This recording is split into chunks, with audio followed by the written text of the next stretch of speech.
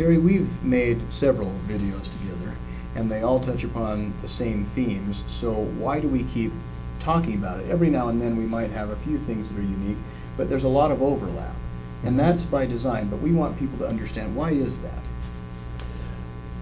All right, so one time I was looking up at my bookshelf all these psychology books that I bought that I either didn't finish or didn't even start, and then I would be Googling something, I go, oh, I want to get that book, and I thought, you know what?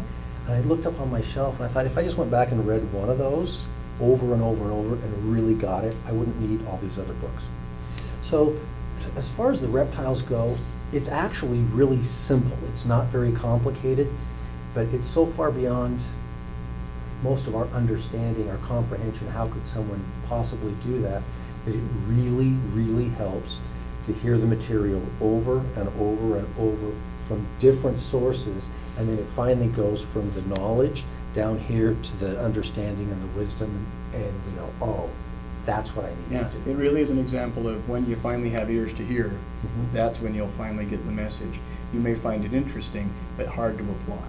So we encourage you, if you think, well, this seems to be somewhat repetitive, that can be, but we do know that if you will expose yourself to it enough times and want to understand, eventually the understanding sinks in. Thanks very much.